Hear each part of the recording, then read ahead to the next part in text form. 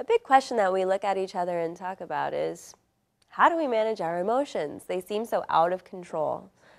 Sometimes our emotions do get out of control. I'm Virginia Intelisano, mental health professional, registered intern with the state of Florida, and I'm going to talk to you today about how to manage your emotions. Our emotions are directly related to our thoughts and our behavior. It's natural to feel a certain way.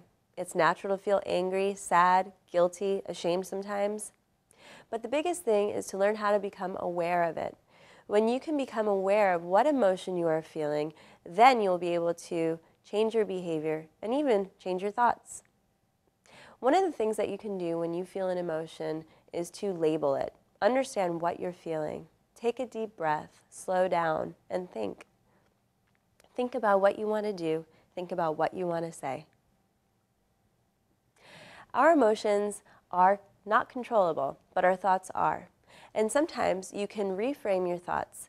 Think positively instead of negatively. And tell yourself a good thing rather than a bad thing. In this way, you can live a stress-free life. I'm Virginia Intelisano, and if you have any more questions, please do research or contact a local mental health professional. Remember to be safe and be sane. It's imperative.